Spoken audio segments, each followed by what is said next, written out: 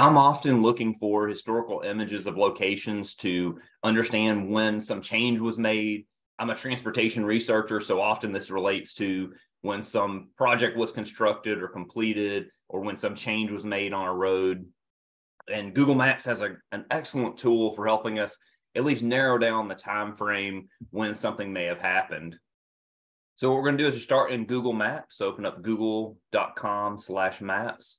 And what we're going to need to be in is Street View. So we're going to choose this little person down here where it says Browse Street View Images.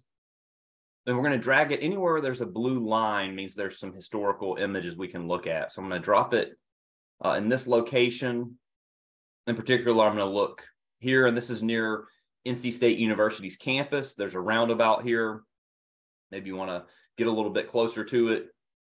And up in the upper left, we're going to see this image is from June 2022. And we're going to see this button for See More Dates. And so just clicking on that, and at the bottom of the screen, it's going to open up a timeline that we can see, so we can go back in time. And just kind of skimming these images, I can see that it's still a roundabout in all of these. I'm going back now towards to the beginning of this. I'm going to click the oldest one, September 2007, and I can see this is no longer a roundabout at this point. It's a signalized intersection. I can go to the next available one, which is May 2009, and there may be large gaps in the images that you're able to see, and that's just, we have what we have, and hopefully it'll help you in your task of narrowing down when something may have happened, but it's not going to be extremely precise down to a day. It's going to be more from year to year.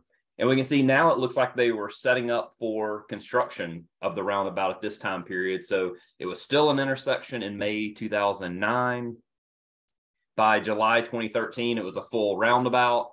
So somewhere in that time frame of 2009 to 2013 is when the roundabout was installed. And just looking at the construction, it looks like the construction was starting in this May 2009 time period. So again, a great tool. The amount of historical data is going to vary by the location. Some may not have this historical set of images, but it can be really helpful in a lot of instances, particularly as you are looking for things that happen more and more recently. You can see the resolution has really increased over time for the number of images you can look through.